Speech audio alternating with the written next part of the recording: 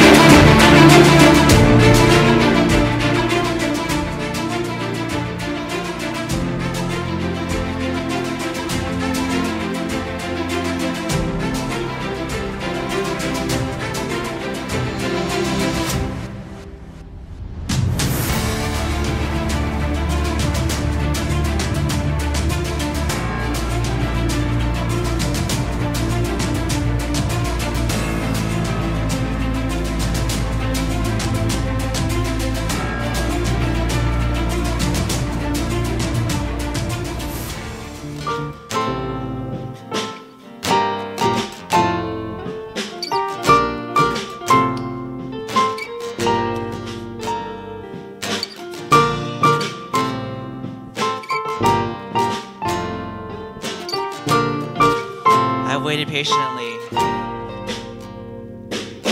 I've waited patiently upon the Lord, and He inclined and heard my cry. He pulled me up out of the miry clay. He set my feet upon a rock. He gave me beauty for ashes and joy for my mourning and praise for heaviness. He put a new song in my mouth and a crown upon my head. He gave me life forevermore. He's been so good, so good to me. So good, so good to me. So good, so good to me. Jesus, He's been so good, so good to me. So good, so good to me. So good, so good to me, Jesus.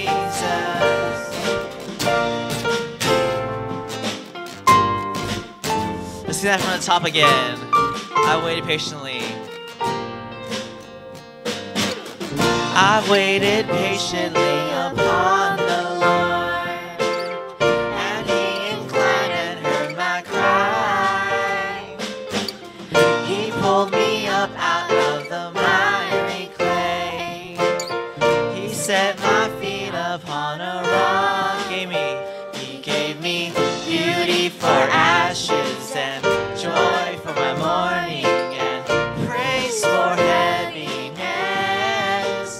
He put a new song in my mouth and a crown upon my head. He gave me life forevermore. He's been so good, so good to me. So good, so good to me. So good, so good to me, Jesus. He's been so good, so good to me. So good, so good to me. So good, so good to me, Jesus. Pick me up and He turned me around and He placed my feet on the solid ground. Hallelujah, hallelujah. Pick me up and He turned me around and He placed my feet on the solid ground. Hallelujah, come on now. Hallelujah, He's been so good. He's been so good, so good to me. So good, so good to me. So good, so good to me, Jesus. He's been so good, so good to me. So good, so good to me. So good, so good to me, Jesus.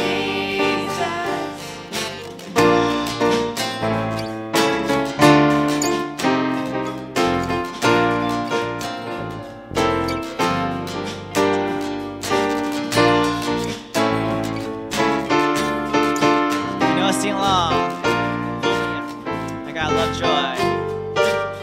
I've got love, joy, peace, righteousness in the Holy Spirit. Whoa, yeah. Whoa, yeah. I've got love, joy, peace, righteousness in the Holy Spirit. Whoa, yeah. Whoa, one more time. Yeah. Got love, joy, peace, righteousness in the Holy Spirit. Whoa, yeah, come on. If you know it, sing both parts. Yeah. Pick me up and He turn me around and He placed my feet on the solid ground. Hallelujah, hallelujah. Pick me up and He turn me around and He placed my feet on the solid ground. Hallelujah.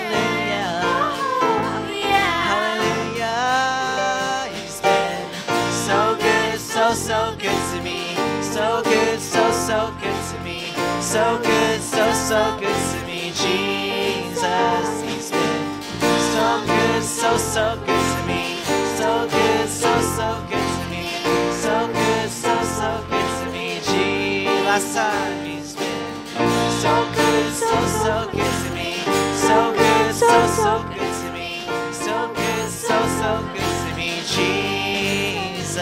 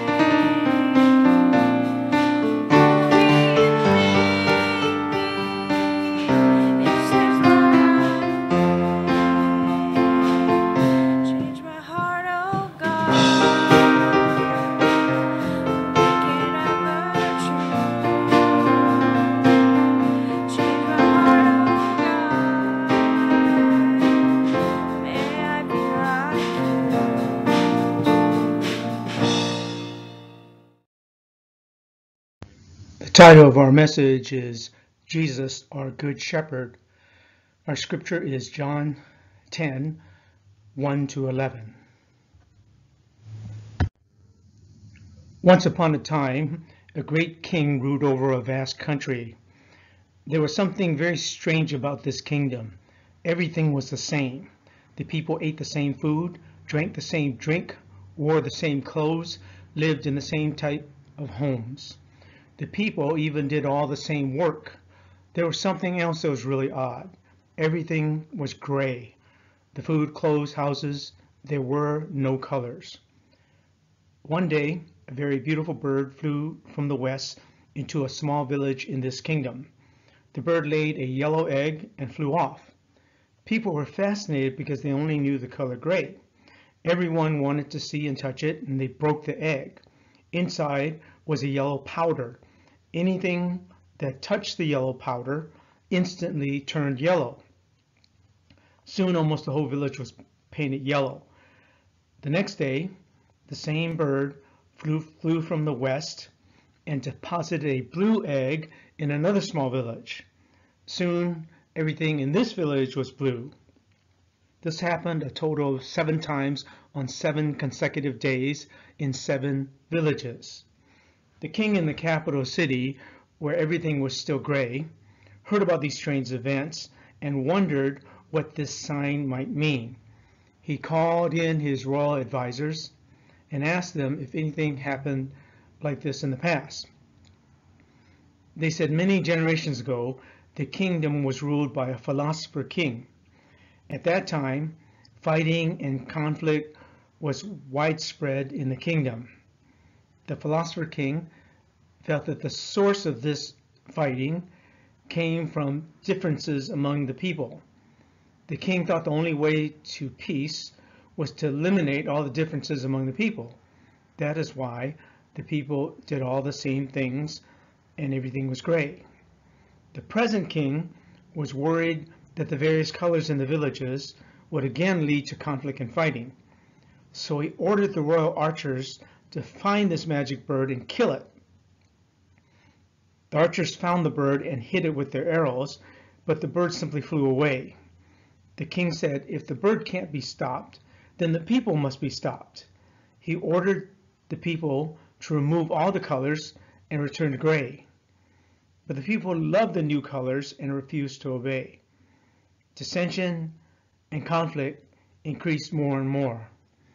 The king didn't know what to do. Then one day the beautiful bird flew into the royal palace. It laid 7 different colored eggs. In a fit of rage, the king hurled the eggs in all different directions. They burst into a beautiful spread of colors.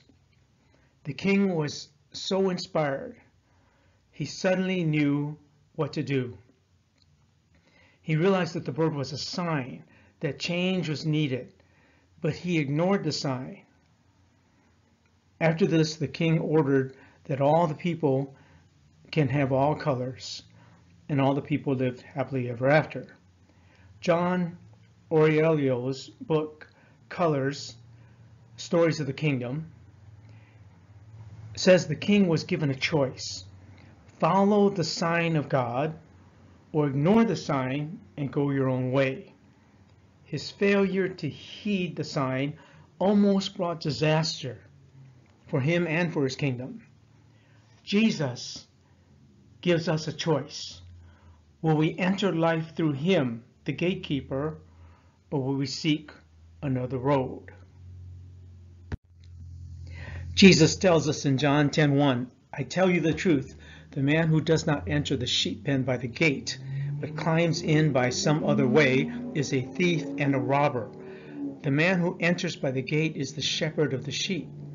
The watchman opens the gate for him, and the sheep listen to his voice. He calls his own sheep by name and leads them out. When he has brought out all his own, he goes on ahead of them, and his sheep follow him because they know his voice. But they will never follow a stranger. In fact, they will run away from him because they do not recognize a stranger's voice. Verse 6, Jesus used this figure of speech, but they did not understand what he was telling them. Therefore Jesus said again, I tell you the truth, I am the gate for the sheep. All who ever came before me were thieves and robbers, but the sheep did not listen to them. I am the gate. Whoever enters through me will be saved. He will come in and go out and find pasture. The thief comes only to steal and to kill and destroy. I have come that they may have life and have it to the full. I am the good shepherd. The good shepherd lays down his life for the sheep. Twice Jesus tells us that he is the gate. George Adam Smith was a 19th century Bible scholar. He traveled to the Holy Land and came across a shepherd and his sheep. He talked with him at length, and the man showed him the fold where the sheep were led at night. It was made of 4 walls with only one way in. Smith asked him, "This is where they go in at night?" "Yes," said the shepherd. "When they are in there, they are perfectly safe." Smith said, "But there's no door." The shepherd said, "I am the door." He was not a Christian man, but he was speaking from a shepherd's viewpoint. Smith looked at him and asked, "What do you mean that you are the door?" The shepherd said, "When the light is gone and all the sheep are inside, I lie in that open space, and no sheep ever goes out but across my body, and no wolf comes in unless he crosses my body. I am the door." Jesus is our shepherd, and he is the door. He is the gate that keeps us safe and protected. In John 10:10b, Jesus says, "I am come that they may have life and have it to the full." In the New Testament, there are 3 Greek words that refer to life: bios, psuche, and zoe. Bios refers to life, physical life. Psuche refers to the soul, thinking, feeling, and deciding. And zoe refers to eternal life, the life that flows from God alone. The BiblesForAmerica.org tells us. When Jesus says that he's come to give us life to the fullest, he uses the word zoe, eternal life. He's not talking about living forever on earth. He's talking about living life to the fullest in this world, and then living life to the fullest in a better world beyond the grave. Jesus is saying to you and me, I have come that you may have zoe, and have zoe to the fullest. We need to have God's point of view. The God who created the universe wants to share his divine life with us. In our natural birth, we human beings possess only psuche life and bios life, soul and physical body. But when we accept Jesus Christ and are born again, we're not just saved from our sins. We receive the divine life, zoe, into us. We are born again with the life of God. This life on earth may offer pleasures, joys, temporarily, but it still leaves us hungry for some greater meaning or purpose. That is our hunger to know God. We are created in the image of God. We are created to know God and to live at peace with him. We are created for purposeful work and creativity and relationships. All the blessings in the first chapters of Genesis. That's the life we were made for. Genesis 3:8 says, "The Lord God walked in the garden with the man and his wife in the cool of the day." God is a God of relationship, and he did this every day. When we get an emptiness inside of us that tells us this life is meaningless, let's not give up. Don't try to numb the pain. We need to acknowledge that this life on earth is not our true purpose. Sarah Miles was a chef and a journalist living in San Francisco. She was an atheist and had no interest in religion, or as she said, no interest in religious nuts. But one day she wandered into a local church where the priest was offering the Lord's Supper. Out of curiosity, Miles went up to the altar and received the bread and wine. It fed a spiritual hunger in her that she didn't even know she had. Since her encounter with Jesus and becoming born again, Sarah Miles made a radical change in her life. She has opened food pantries all over San Francisco. She's taken her faith to the streets, ministering to the poor and homeless, giving them food, and sharing the hope that she found when she found God. God does not intend for us to waste our lives chasing after pleasure or things. Eternal life, both in this world and the world to come, is one of God's greatest gifts to us. Our first point is that Jesus frees us from anxiety. John 10:10, Jesus says that he has come to give us life and life abundantly. Philippians 4:6-9, do not be anxious about anything, but in everything by prayer and petition with thanksgiving present your requests to God, and the peace of God, which transcends all understanding, will guard your hearts and your minds in Christ Jesus. Whatever you have learned or received or heard from me or seen in me, put it into practice, and the God of peace will be with you. Matthew 6:25-26. Therefore I tell you, do not worry about your life, what you will eat or drink, or about your body, what you will wear. Is not life more important than food, and the body more important than clothes? Look at the birds of the air. They do not sow or reap or store away in barns, and yet your heavenly Father feeds them. Are you not much more valuable than they?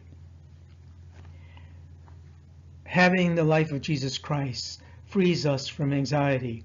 Receiving God's gift of life gives us peace and can free us from worry. If we have God's presence in our hearts and in our lives, we can handle anything that comes our way.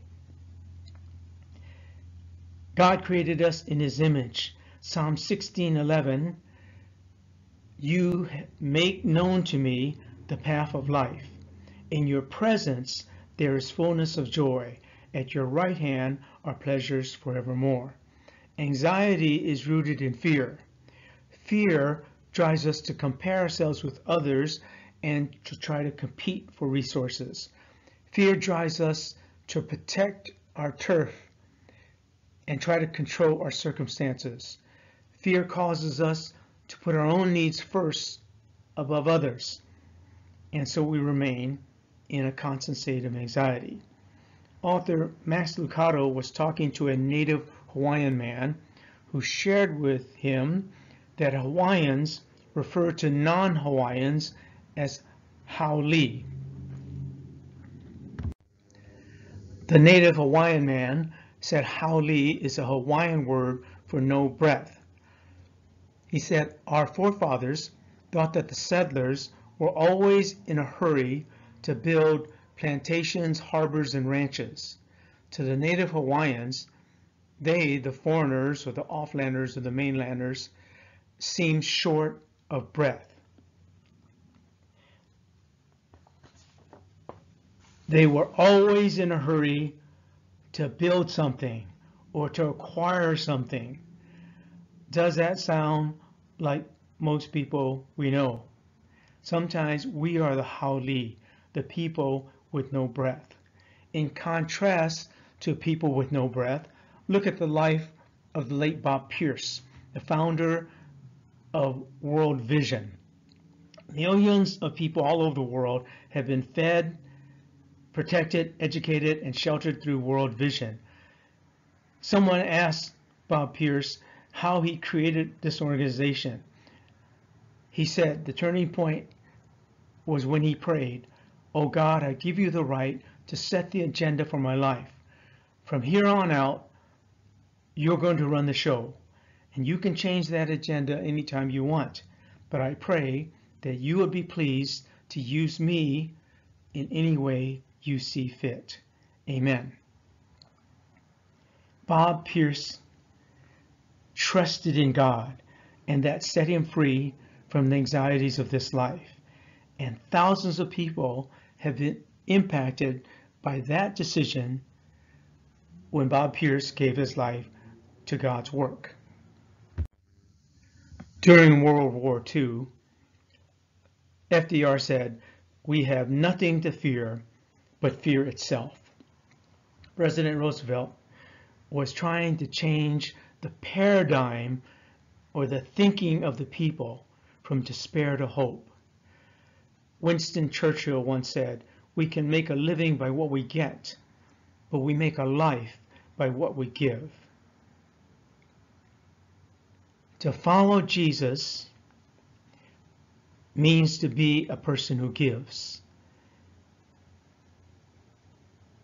It is a paradigm, a worldview, or perspective that changes the world. We can exhaust ourselves chasing after riches or success.